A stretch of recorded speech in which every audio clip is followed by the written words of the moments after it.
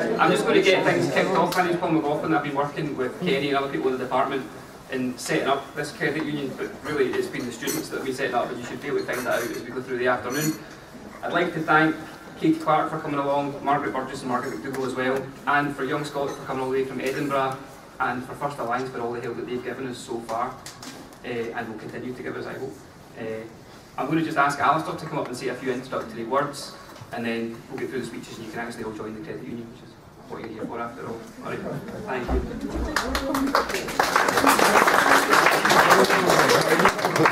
Great, yes, that's what it's all about. I'm Alistair Moy, I'm Acting Principal here at James Watt College. I'd like to welcome you all here today to this absolutely fantastic initiative. As part, I'm going to say a few words, very few words, but I'll let everybody else who's been part of the project and leading it explain what we've been doing. As part of our learner engagement programme, a number of student projects around the theme of enterprising were commenced last year, including the coffee cart that you see out there, and also this one, JWCMoney1. And these enterprising projects were encouraged by Sharon McFarlane, our development manager, and Paul McLaughlin. And they were driven forward by Kenny Allen, who's here as well, who spent a great deal of time with the students, helping them through this project, and with the result that we now have what we have here today. In today's economic times, we need skills throughout that enable our learners to contribute through setting up their own businesses and contributing to the local economy. And in the Ayrshire, we are below the national average for business startups. We need at least another 2,000 new businesses just to get up to the national average. This venture is especially exciting, and it also encourages our learners to engage with the community, whilst also helping them with their finances and help people deal with their money worries. I'd like to welcome the little chair of our board to come up and say a few words. Thank you very much.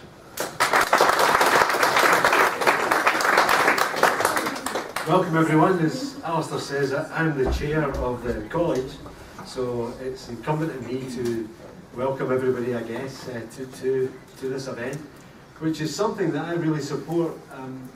It's not often that you see a practical output from a college course that is so welcomed and well developed. So my thanks to the lecturing team for doing this, and I think this is going to be one of these projects that's going to last for a very, very long time. And to the students who actually have created the environment that we're going to learn about, this is fantastic. And as we go into much more economic issues or problems with the country, then good governance of your financial situation is so important. And one of the things that a credit union will do will help you get to grips with that. And for me, that's fantastic. As a university lecturer and researcher, I see a lot of students struggling to get to grips with their financial situation, and there is a lot of help out here.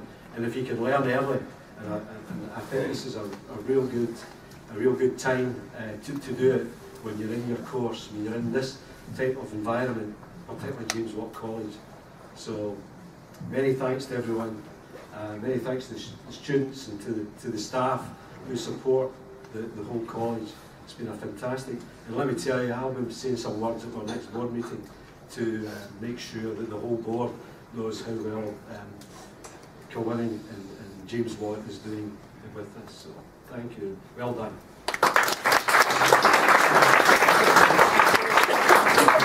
Thank you very much to Derek. I just realised that in my first introduction I managed to not even tell you who Alistair was before bringing him up, so I'll attempt not to make the same mistake when I ask Katie to come up with me. Katie Park's the MP for this area, and she's been a great help to us so far, so I can ask Katie if she wants to just say a few words. Thank you. Thank you very much, and can I thank you for inviting me today. Can I thank Paul and Kenny in particular, who've been talking to me about this initiative over the last few months, and can I thank all the students that have made today a reality. This is obviously just the first step on what I hope will be a very, very successful venture. There's absolutely no doubt that initiatives like this are absolutely vital. I don't need to tell this audience what has happened as a result of the fact that we've had irresponsible financial institutions who have helped create the financial mess we're in at the moment.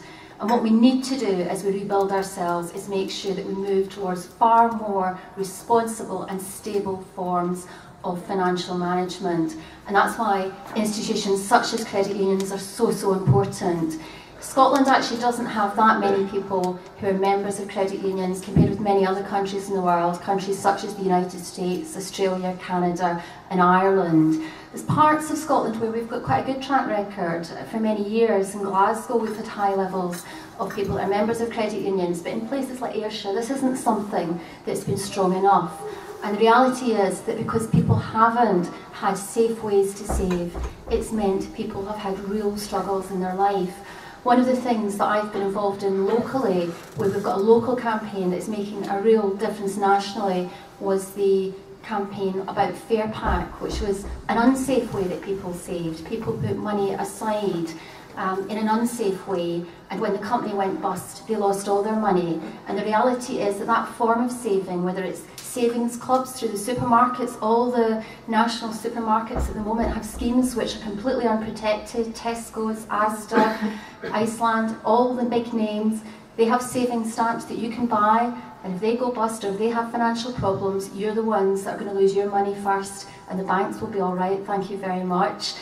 You know, from the gift vouchers that we're seeing with organisations such as HMV at the moment, all these different high street big names going bust, and if you've got credit notes or you've got gift vouchers, you've got no legal protection whatsoever. So we've got a long way to go to make sure that we've got the kind of legislation in this country that ensures that credit unions are able to flourish, but also to make sure that many of the other ways that people have saved responsibly are actually safe.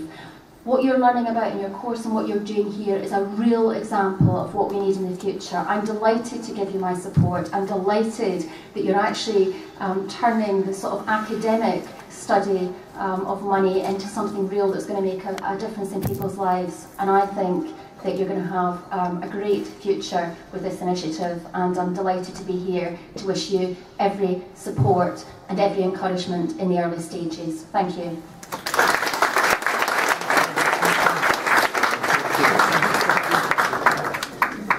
Thank you very much to Katie.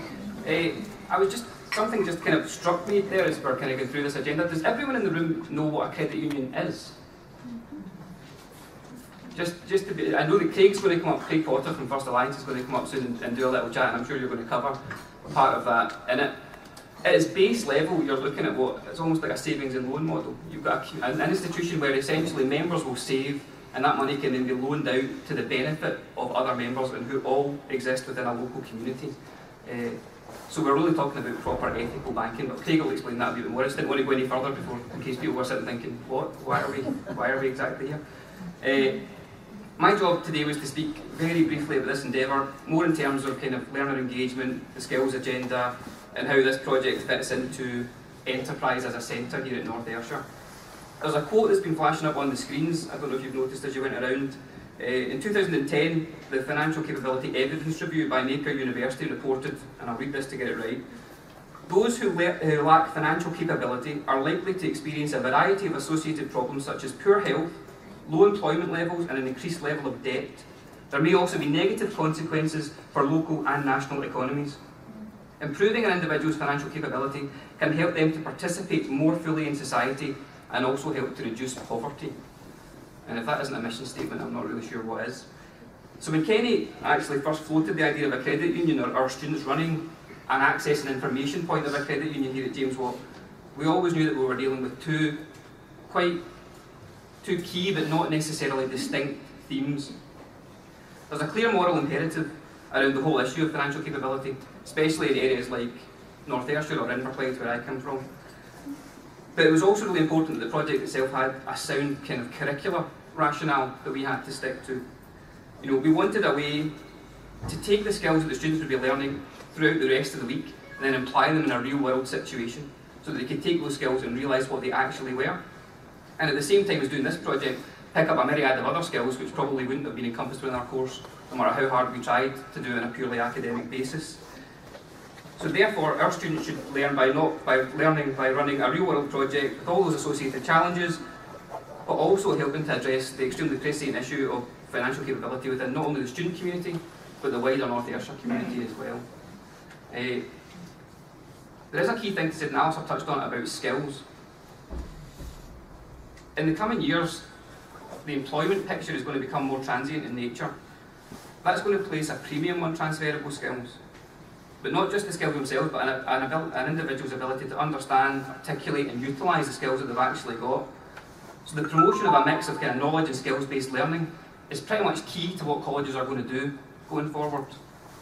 If we want to retain learners and have them motivated, but also give them something that's useful, and give them something they can actually use, we need people who know their role in society and know how to apply what they've learned. So these kind of transferable generic skills, which really are kind of promoted by the Curriculum for Excellence agenda, are going to be really central to what we do going forward. So it becomes increasingly important for any of us who deliver and design education to make sure that we promote opportunities to develop skills, to understand what those skills are, to understand how attitudes and behaviour link into employment. And that's really why this project itself is focused on that kind of rationale. It was, I guess, initiated to look at the 4 capacities of the Curriculum for Excellence, to look at the lack of financial literacy, and to provide opportunities for our learners to engage in a social enterprise activity, and by doing so, become more enterprising themselves, become confident, and allow themselves to see a path forward into employment or into further education from this point. All that aside, the one kind of thing I did to make this analysis somewhat clearer is I talked to the class yesterday, and you'll see them all kicking about in their lovely, if slightly garish coloured t-shirts. And I asked them to contribute to this speech by identifying for me what skills they think that they've acquired. And I'm pleased to say the list itself was extensive. So in their own words, although paraphrased in places because this is a family show, the class identified things like communication skills, teamworking skills. Because if you think about it, you've got 34 bodies in a room trying to work to one end. These are people who had not met each other for the most part before August. And by February, so 5 months later, they've had to form a cohesive unit, be able to find a way to work together, to talk to each other, and to talk with a collective voice to external agencies, which is no easy task. They feel that their assertiveness has got better, and I don't think Kerry and I would particularly assume they ever had a particular problem with assertiveness, but they certainly know what they want. Confidence, problem-solving skills. I mean, anyone who's done any kind of business in the past, or anyone who's been involved in any kind of project will know that it's not the easy stuff that's the challenge, it's the things that come in your way that could stop you. But figuring a route round obstacles is something that become very, very good at. It's not been the easiest thing in the world to get this to this point, but the guys, they have really focused on making sure that they're not willing to give up on it. They've done goal setting, they've been involved in project management, they've been involved in marketing using social media, they've liaised with external and internal stakeholders, but not only all of those things, but they've picked up basic financial skills, skills around the issue of financial capability, which they're now confident enough to try and pass on to other students within the James Watt College community. And that really is something for students from 6 months. They told me that they've developed a drive and determination to succeed. They feel their experience has been widened, both in terms of their frame of reference for financial and social issues. And they've now made a connection between financial capability and the wider social issues that affect the communities in which they live. So all of that, I mean, I found all that really positive. There's one quote that I got this year from one of the students in the class after we'd been to an event. And what they said was, "While doing this, it's been like someone has lifted a blindfold from my eyes and I'm seeing everything in a totally different way." And that's something that will definitely stay with me. Overall, I have to say, just in terms of the students, Kenny and I have been really, really impressed with the class, the sheer amount of effort they've given to the project. If I was an employer, the vast majority of that class, if not all, I would employ tomorrow, and I would have no worries at all about how successful my business would become after that. They really are an impressive group of young people, and I'd like to thank them on behalf of myself and for Kenny. So that's all really that I have to say. I would like to ask Margaret Burgess if she would like to come up and say a few little words now, and thank her very much for her time coming down as well. Thank you.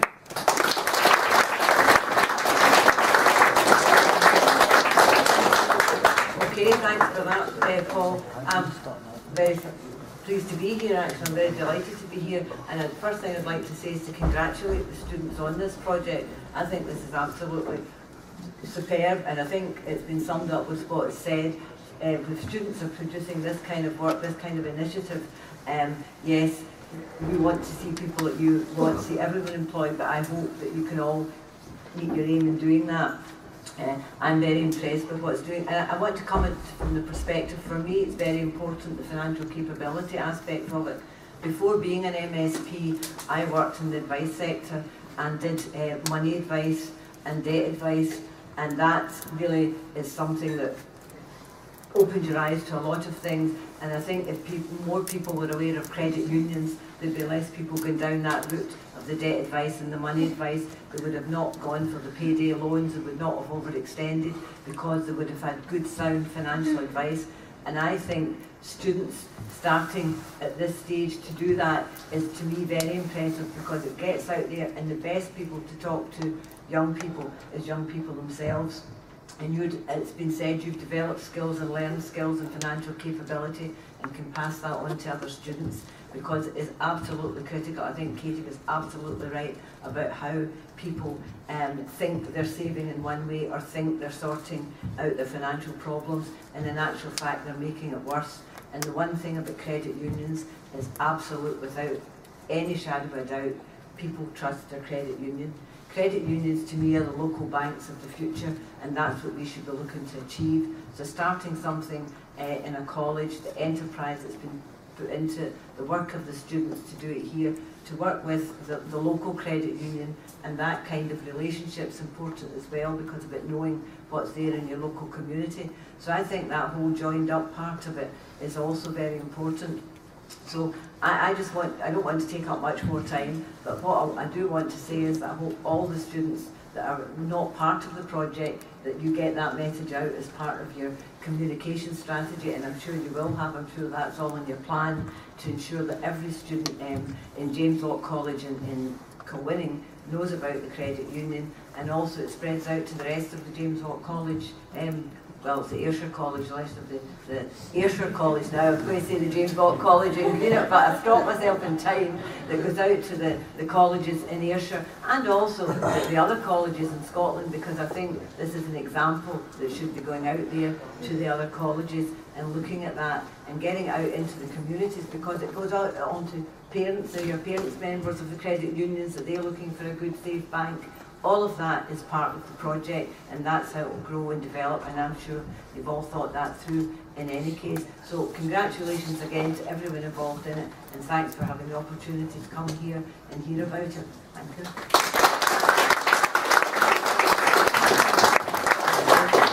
Thank you very much. Thank you very much for coming.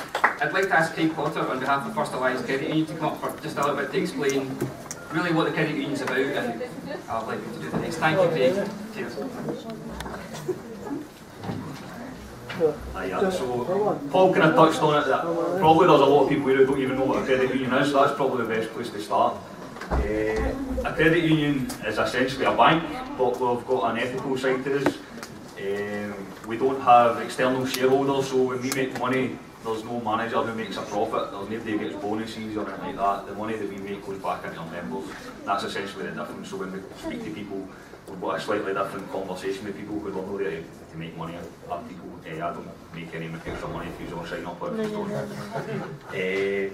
We're owned by our members as well, so as soon as you've got £1 in, it's called a share. So you get a share in the company, you essentially become my boss. So if I'm not doing my job properly, you can tell me about it at the AGM and make a difference. We have a common bond as well, so we're only for people who live or work in Ayrshire. So we're very much community based. We're very much there to educate people on their finances and hope that people save and borrow responsibly and ethically. We are delighted that this project's finally up and running. I started talking to Paul and Kenny about a year ago now, and it's been a lot of work to get to here. Where are you going? So it's been about a year of work to get here, and we're delighted because we see this as a huge development in the services that we can provide for the local community. We love the idea of peer mentoring. We love the idea that money savvy students can teach other students about their finances and get people, even challenge them to think about their finances and budgeting, and am I saving properly? Could I save? If I'm struggling, where do I go? Do I go to payday lenders? or is there an alternative there? And that's our big problem, is getting the message that we're actually here, because a lot of you will probably walk past us in the main street and didn't even know what a credit union was. We see this as having a crucial role in the battle against payday lenders. We also see it having a crucial role in the upcoming impact of welfare reform. There's huge changes coming to the benefits in Britain. It's going to impact on quite a large amount of the students, probably all of them, to be honest with you. And it's important that people know there's somewhere they can come and get advice from people like themselves who are not there to make money off you. They're not going to give you a loan you don't need to get. That are there to really help you budget, and even getting access to a bank card, which we know for people right now is becoming a major challenge. So we're trying to make banking accessible to people. So things like ID and things like that normally stops you getting a bank card, we would try and work around about it, and the college would help you with things like that. We do really just hope that the students embrace the ethos of the credit union and really encourage people to save. We kind of spoke earlier about, we hope that this has a real social impact, that it's not just for students, it's for lecturers as well, it's for families and friends and the wider community as well. We think we can have a real part to play, and this is a big part of that. We really just want to have a few more thank yous for Kenny and Paul in particular. They've put some incredible work in behind the scenes over the last year. That probably even the students don't know how much work they've put in, and there's been loads of barriers put in front of us, and they've really went beyond the call of duty to get us to where we are, and so we're really excited as they are that we've finally got here, and it's up and running now, and we can get started on Monday. To the students, again, went beyond the call of duty. A lot of them have met me on days that they weren't even supposed to be at the college, which I found amazing. When the normal perception of students, they've worked really hard, and any time I've come over, they've been really engaging and asked really relevant questions and wanted to make this a success. And we are glad that it's in the right hands, that it's going to work, and we've got the right people in charge. And a particular thank to the marketing team, Claire and Lynn, who have put some brilliant work in and have been unbelievably patient with us, because we've been very pernickety about logos and getting all the marketing side of it right, and some of the stuff we've produced kind of last minute for us has been great, so a big thank you to you as well. And apart from that, I'm not going to bore you anymore. We'll get on with it, we can get food and come. Make sure you go and talk to some of the students as well. They're all really keen to talk to you. We tried to get them some brighter t-shirts so you knew who they were, but they're really looking forward to talk to you. So ask questions, take some leaflets. We hope some of you even challenge you to think about your budget and am I saving? Could I be doing something a wee bit different? Am I going to need some advice when the benefits change? Come and talk to us. We're based there on the main street. If you don't want to talk to students, you can come and talk to me. Apart from that, just a big thanks, and let's go on with it and get the show on the road.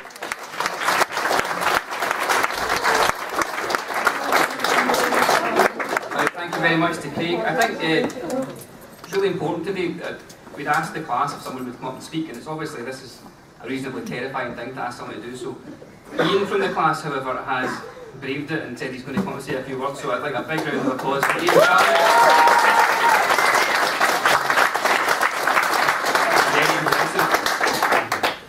Thanks very much. Normally I get a microphone, I'm drunk and I'm singing. We'd just like to thank Kenny and Paul for all the help they've given us with the classes. The marketing team have been amazing. Craig and all the guys from First Alliance for their help and support. We couldn't have done it without them. And it's basically been covered in there. St. Paul talked about all the skills we've gained through the project. We've had to learn how to work together, gain new skills and compromising and running a project, which not everybody's happy with at the end, but it's something you get a kind of common thing at the end. That's everybody can say, yeah, that okay, it works, it's good. So learning that has been very important, because we can take that into the workplace. The kind of whole point of this project was to teach everybody about saving, because most people don't save these days, and when things go wrong they do have to get a line of credit. So we're trying to promote people, the young professionals of tomorrow, to learn how to save from the ground up, and also to educate people about the pitfalls out there, the payday lenders, the new things that are coming out with the universal credit and things. So this is good because it's given us a presence at the college now. We've got a platform we can work from when things come up that are going to affect everybody here. so we can then put it across to you guys when new changes come across it will affect your lives. So it's not the end of the project, it's really just begun, and where we take it from here will be the next step. But we hope you all join, that'd be nice. But if you don't, it's been nice that you all came along, and there's free food and coffee and tea, help yourselves. But yeah, thank you all for coming, and cheers.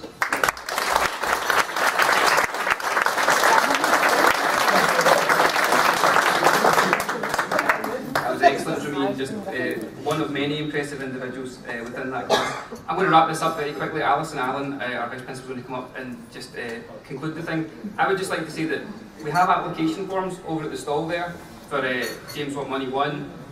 Please think about joining up. If you don't want to do it today, every weekday in the college between 12 and 1 at reception there will be a table where there will be information. There will also be a place where you can deposit cash, withdraw cash and all the rest of it. Seek us out, seek someone with a t-shirt out, seek the barn out, seek the table out. If you've piqued your interest at all, at least enter into the discussion. It will be well worth it, believe me. And on that, one last thing as well, Young Scott have come down as well today, which I think I should really say a massive thank you. Annie Padwick, who's sitting up the back there, has been a big help to us, offering to try and incentivise joining the credit union, which is something we're working on as well. But please visit their stall as well, another institution who really focuses on financial capability and helping out 16 to 24-year-olds. So I'd like to invite Alison up, and I'd like to thank you all very, very much for coming. Thank you very much.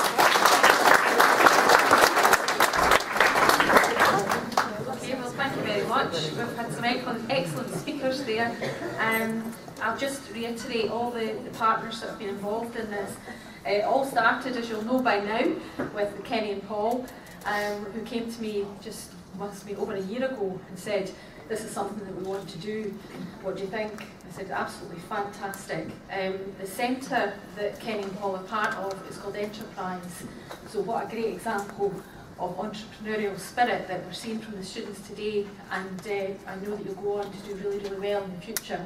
This is a great for your CV and a great initiative, and I think the proof is in the pudding. I think come Monday, when, as Craig's saying, we get it started, we get it up and running, we need the support of the college community behind it, and we've got great support here today. Thank you for the staff who've turned up to support the event, and for all the other students who've turned up to support the event.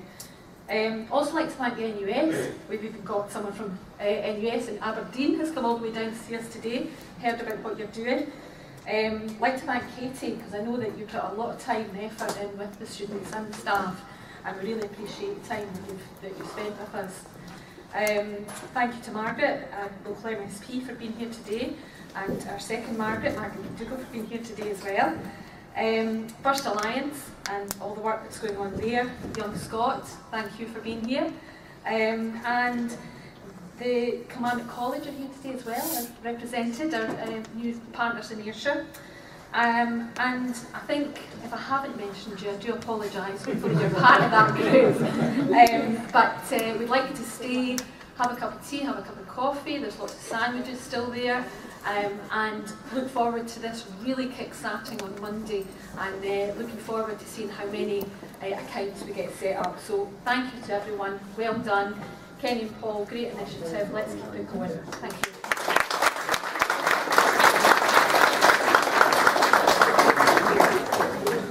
Alright, well, thank you very much. See, as Alison said, please, there's tons of food, get tore into it. It's almost afternoon break. There's tea, there's coffee, there's juice. You know, get to eating, everybody. Thank you very much.